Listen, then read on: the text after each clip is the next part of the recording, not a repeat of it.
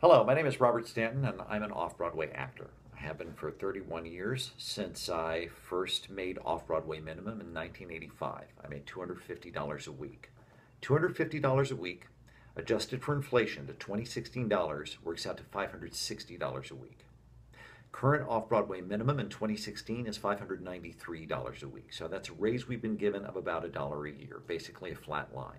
Meanwhile, the cost of living in New York City has increased exponentially. My rent alone has gone up 735% in the intervening 31 years, and I have a really good deal. New York City is the most expensive city in the country. The MIT cost of living calculator says that the bare minimum living wage for an individual in New York City is $30,000 a year, thereabouts, or around $593 a week, off-Broadway minimum. But that's a subsistence wage. That's the line that separates the impoverished from the working poor. That uses the USDA low-cost food plan, so it doesn't allow for eating out in a restaurant. It doesn't allow for cable, cell phone, internet. It doesn't allow for gym membership, movie tickets, theater tickets. It doesn't allow us to save for the future. It doesn't allow us to make a capital investment like buying a house. It cuts us off from many things that many Americans take for granted. It doesn't take into account the 10% that we have deducted from our paychecks every week to pay commission to our agents, or the 2.25% union dues that we pay, which is why many of my friends who work off-Broadway contracts 52 weeks a year, the most successful off-Broadway actors, end up broke, or worse, bankrupt.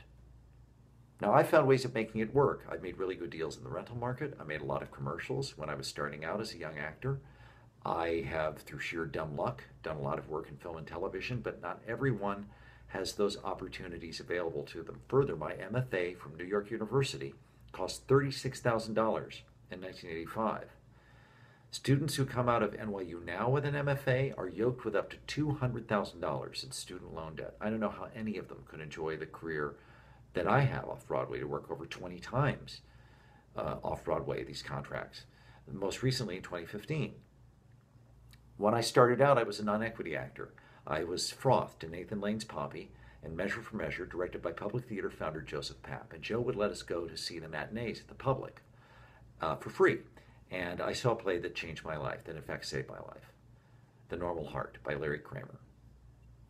The work we do off-Broadway is important, and we should be fairly compensated for it. And that's why I'm part of a grassroots movement of over 1,000 actors who are advocating for a fair wage on stage. And I hope that the public who comes to see us, and the people in the administrative offices, the people in artistic leadership and management, will agree that we deserve the dignity and respect of a fair wage. We love to work in these theaters. We love the work.